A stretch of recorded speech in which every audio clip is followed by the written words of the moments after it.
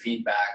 And then we'll have a period Okay. of questions that you can unmute and ask at that time, or there's a chat box here, looks like a dialogue box that you can open and ask questions at any time in the presentation. We'll make sure we answer them all. Thank you. I'll mute now. Thank you.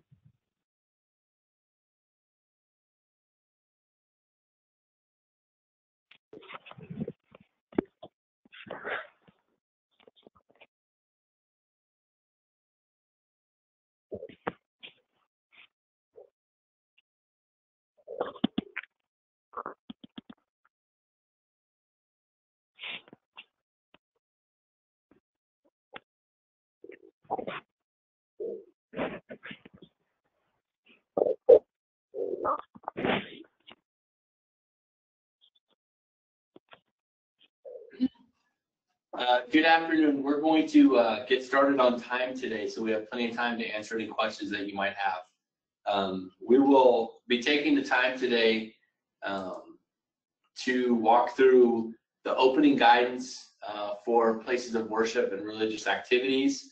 My name is Joe Lynch. I'm the Division Director of Administrative Services for Health and Human Services Agency in Mariposa County. With me today, I have Christina Allen, who's our Senior Administrative Analyst of our Administration Division, and Kim Keith, who's our Program Specialist in Public Health.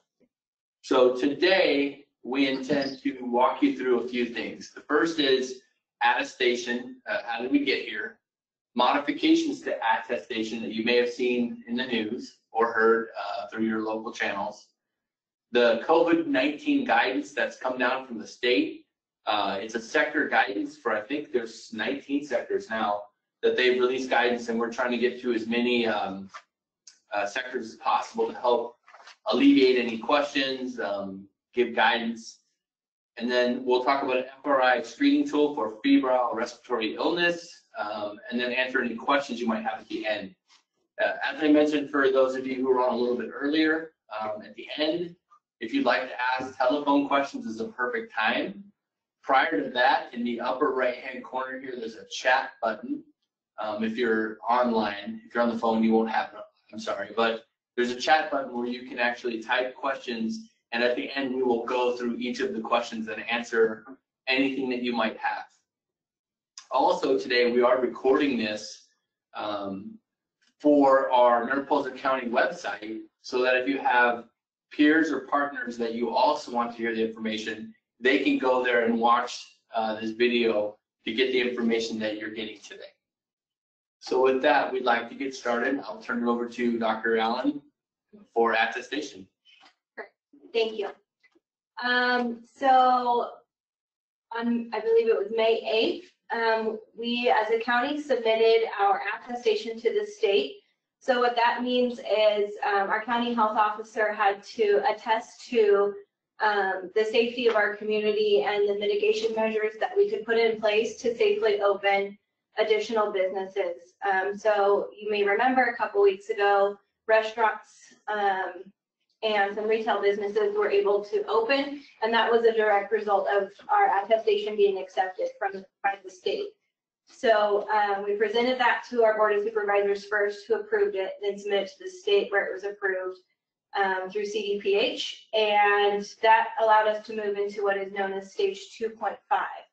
So as part of that as well is these guidances that you will be seeing or have seen already for places of worship. So it allows us to allow places of worship to open under these guidelines. So that's what we want to do today, is go over these with you and allow you to answer any or ask any questions that we may be able to answer.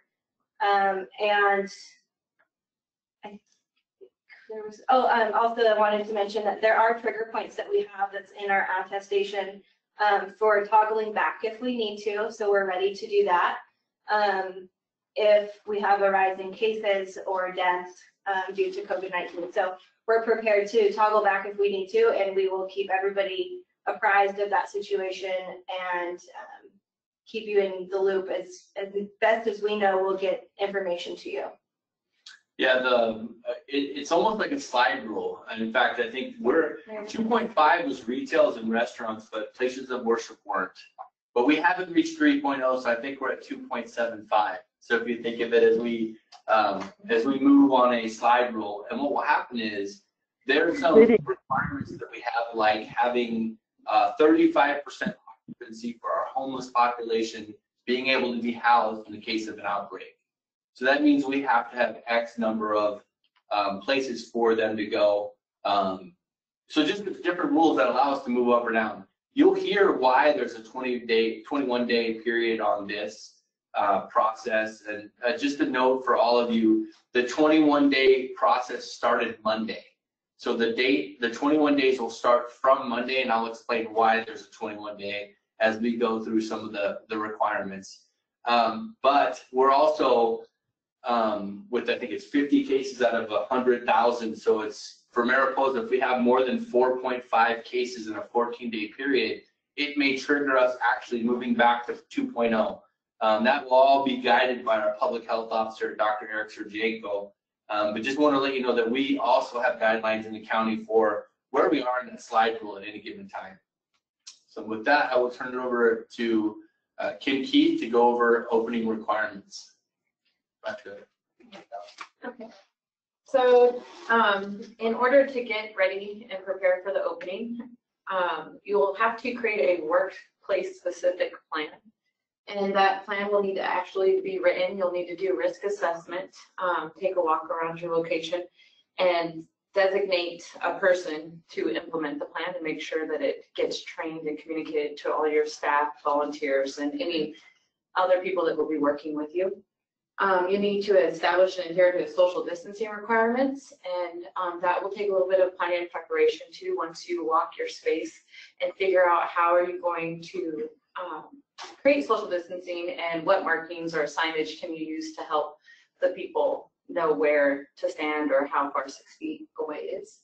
And then there are going to be some more cleaning and disinfecting procedures that need to be taken into consideration. So a lot of frequently touched items or certain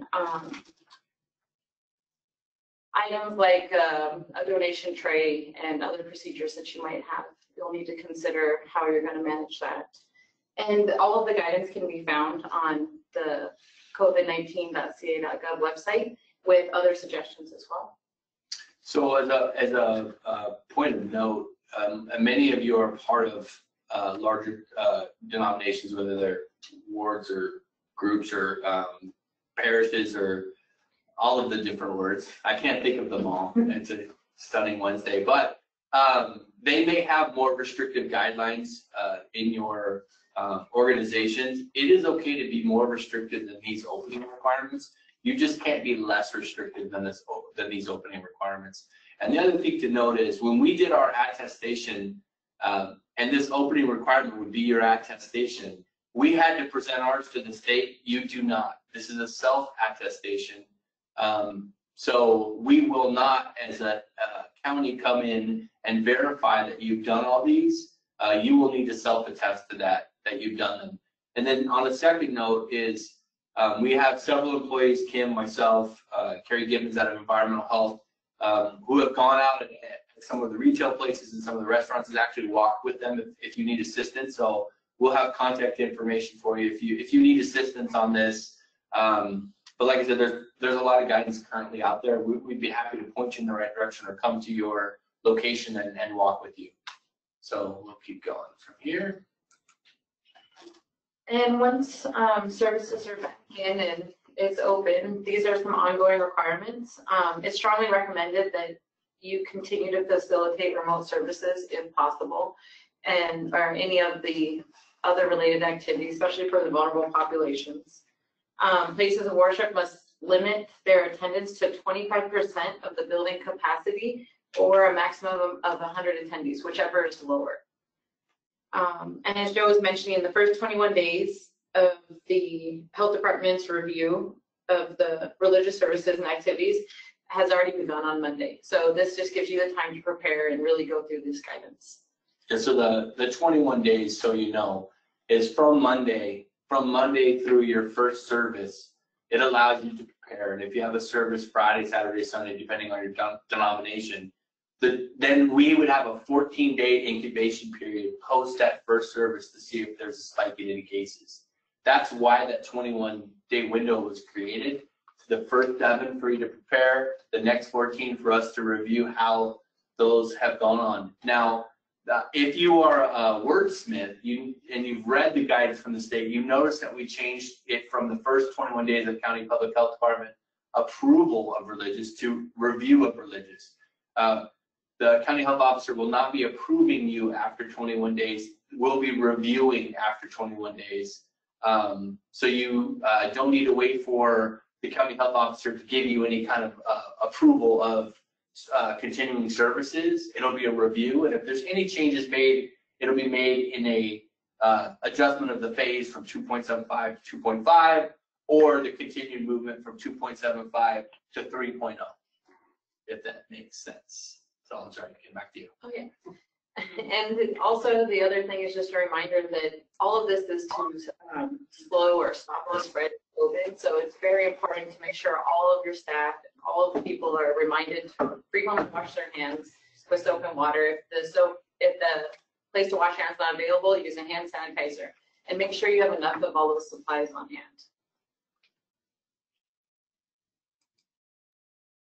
I wanted to take a moment to talk about the febrile respiratory illness screener. So one of the requirements is that a febrile respiratory illness questionnaire is given to every employee every day. Since probably early April, all county employees have been using a febrile respiratory illness link that we're sent every morning.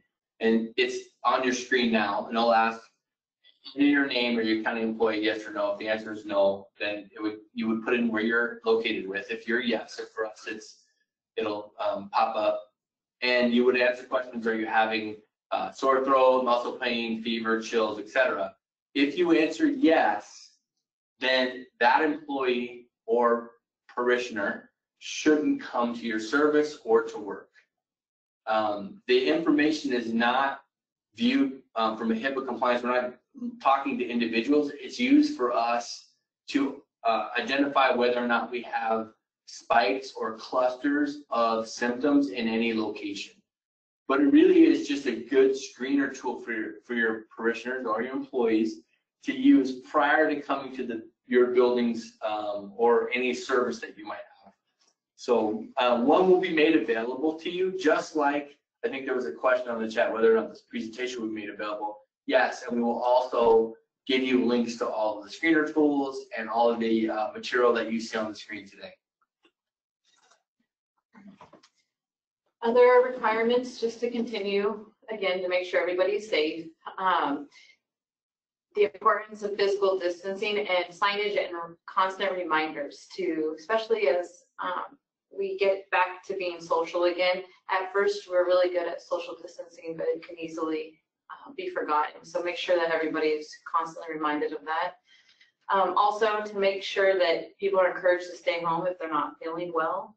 And we're asking that you take reasonable measures to make sure that people are practicing physical distancing or using face coverings properly if they're going to use them, and make sure that there's enough supplies like hand sanitizers and keeping all of your high touch areas clean and sanitized, and allowing a little bit extra time to make sure that all of those places are clean and sanitized, maybe between services, or maybe timing might be a little bit different, being flexible with those types of things.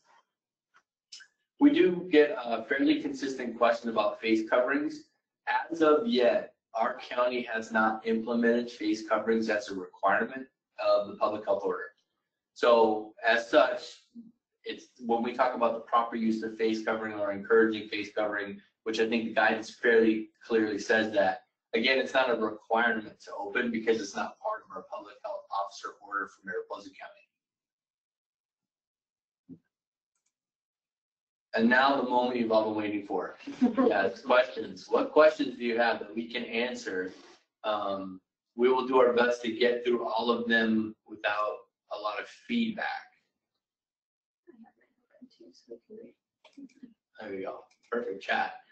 Question from Jill. So parishioners need to fill out the FRI How will that work? How do they get the link? Or is it just the people who work at the church? The parishioners don't have to fill it out. It's just recommended. When I say recommended, it gives us a lot of information about spikes and symptoms. We would really request that all employees do. We will give you the link. Now, just a note, Jill, the information isn't sent to you or individual businesses, churches, or restaurants. It's sent to Dr. Nunez, is one of our employees that works down in Merced, to collect from a epidemiology perspective, or a kind of a screening of our community. What's most important is that if you can temperature take people that are coming in, if they have fevers, they won't come back, or they'll go home for the day, or they don't make it to your building at all for service if they're not feeling well. If a wedding is being held in a church, what does that mean? Can they have more than 10? Can we have practicing social distancing and/or face masks? Yes. It's 25% of your occupancy of your building, or 100, whatever's less. So the rule around 10 people gathering at one time. Now, if you're having like a meal, I would go to the restaurant guidance, and it says you could have groups of people. Like I have a lot of kids, and if I had to separate all my kids out at dinner, it would be awesome and quiet. However, it would be unnecessary because we rode in the same car. So we are one unit. But yes, you're allowed to have more than 10 in your church. So 25% of your church's occupancy, or 100, whichever is less. Great question.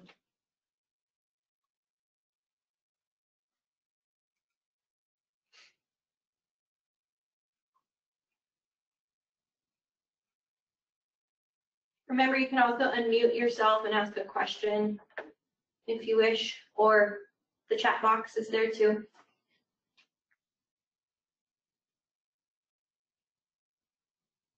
So while we're waiting for any other questions that we might have, as always, we have contact information on our county website that will be available if after you leave the call today, you think of questions that you might have, or you talk to other people, or you have scenarios like we're just asked about the wedding and you want to know, you can certainly contact us and we'll help however we can. What about weddings outdoors? Similarly to, it's the social distancing standpoint. I don't think there's been a lot of guidance around parks yet. No, we haven't had a lot about outdoor weddings, and I know it's a question that's asked of us a lot, and we just don't have any guidance from the state yet to give any to you all about weddings. The one thing I would say is I would think there might be something coming out shortly about outdoor events. Yeah. Because we are looking at schools, graduations, things of that nature. I think if you watch the news at all, I think a lot of different counties have tackled that. I think there'll be fairly quick guidance as our school districts are attempting to work through how they do it. It would follow the same guidance. How many people can be there, the distance between, etc. Lisa Garrett. So face masks are required but not mandatory during your churches. Required, yeah. So face masks are not required from the county. When I talked to Dr. Eric about it, he stated that in a lot of church services, there's a lot of vocalization, whether it's singing or talking, and that it would be really helpful. He would like to see people wear masks in church if we're worn properly. However, it's not required at this point in our county. What about door handles or bathrooms? Well, wipe frequently, touch surfaces down often. Push handles are best. If you have push doors rather than handle doors, that'd be great. Again, it just goes to the normal. During the high traffic time, prop the doors open if possible, so not every person has to open the door as they're entering or leaving the building. And have a plan in place and make some of the volunteers or some of your staff responsible so they know exactly what high touch areas they're cleaning and how frequently they're cleaning. And just limit things that are unnecessary. So if there are certain items that are for decoration or other things that could be touched that are unnecessary, just remove them as one less thing to disinfect. Yeah, I've seen quite a few businesses put paper towels near the door. So you can use the paper towel and then drop it in a trash can right next to the door so that you're not physically touching the door at all. And then kind of the tough part about it is, you know, when we go to our services, a lot of times we're there, we haven't seen people in a while, there's hugging and there's handshaking, is doing your best to limit that, to eliminate that at this point. And so it's something that you kind of frequently have to remind people of, because it's such a, you go back to a place that's a normal place for you and you do your normal things. And at this moment, what we're really working towards with all of our faith-based groups is, the better we adhere to these standards, the better chance we have of continuing to move that slide rule towards phase 3 and beyond. And so, although we talk about things being required, not required, it's really about doing the most you can do. Ask the questions that you need to ask. Have us come see it, or walk through your business, or through your businesses, through your churches, or synagogues or mosques, and try to make it as safe as possible for the people that are coming there. And that's the goal. And then when it comes to FRI, when that's done, it gives us the best information that we can get so that we can continue to try and keep our county safe. I would tell you that although we've had 16 cases in the county, we're surrounded by counties that have had far greater cases than we have. And it's really because there's been a very specific measured approach to a thoughtful measured approach. And we're lucky to have a doctor that worked at the CDC, but you know, it's people working together to get this right. If a wedding is being held inside a church, what does that mean? Can they have more than 10 people practicing? So I think I answered that one. Yes, it's 25% of your occupancy. Or 100 people, whichever is less. Yes, if you're maintaining social distancing. Yes, if you have a proper cleaning. And face mask, although not required, it tends to be more asked in the service type scenario.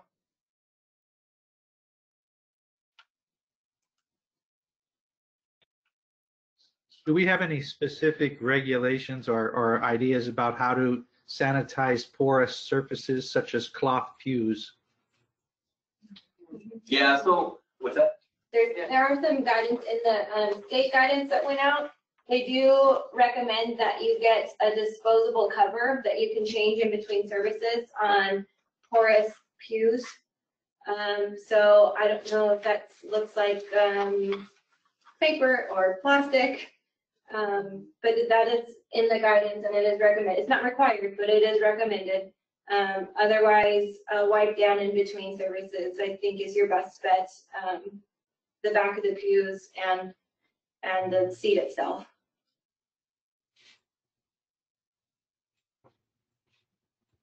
Pardon me, I have a question. I'm a pastor locally. Yes, go ahead. Yes. So this 21-day period starts Monday the 1st. So our first services would be after this Monday, and then it would be checked after a 14-day period. Am I understanding that properly? Slightly off. No, the 21-day period started on the 25th of May. So it started 2 days ago. So the 21 period, so the 21-day period, so that you could have services this weekend, whichever day your services might be on. And that would be so from the 25th till this weekend would be your preparation time. And then 14 days later, which is around June 14th. So I don't know the exact date, but the middle of June. I still don't have the exact date. 14 days would be June 14th. June 14th, June 15th. Yeah, so June 14th would be the day, that would be the end of that 21-day period. Did I answer your question? Then, yes. And you said that you can also send assessors to your facility. Did I get that right? Or that they would be available by request? Yes, we could come out and walk you through what social distancing looks like, and even look at the layout and give you guidance, advice. And where would that take place? At our facility or somewhere in the county? Yeah, no, we prefer to walk your facility. Okay. All right. And how do we contact you to schedule that if we were to? We'll give you Yeah. right there. Yeah, on your screen, I don't know if you can see it, but it's Mariposa COVID-19 at gmail.com or 209-259-1332. And I'll leave this screen up for the remainder of the question period. Thank you very much. Yeah, you're welcome. So if we can self-attest that we can follow and the following guidance, can we start holding gatherings, say, on the 31st? You just answer that. Yes, you can. Yep. And the guidance can be viewed there. We have jokes and things on there. Yeah, so absolutely.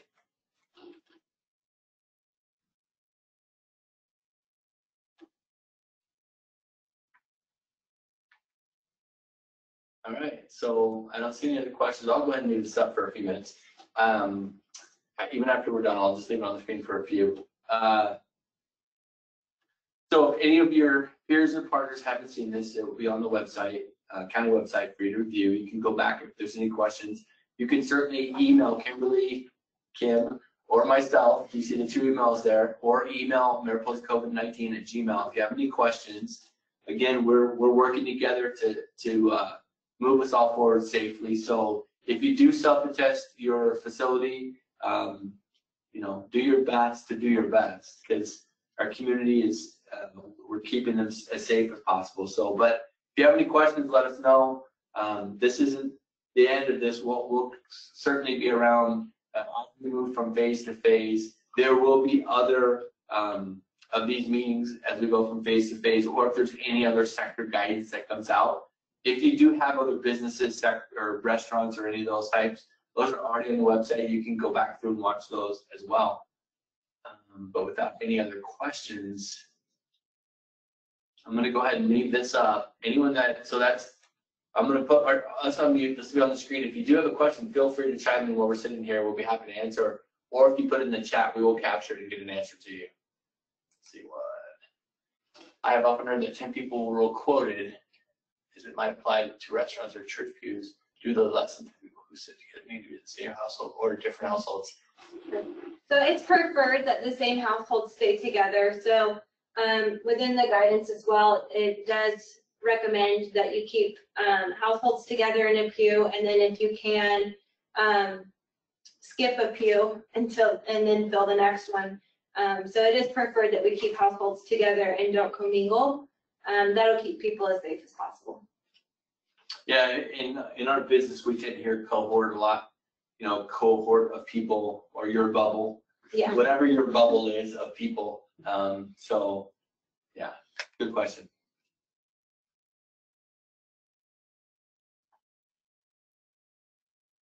Awesome. Well, you all have a great day. We're going to leave this up here. We'll go on mute. But if any other questions come up, we'll answer them, or you can email them to us, and we'll be happy to answer them for you. Thanks.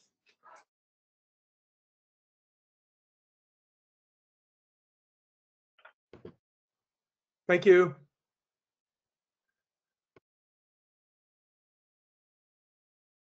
Thank you, everybody.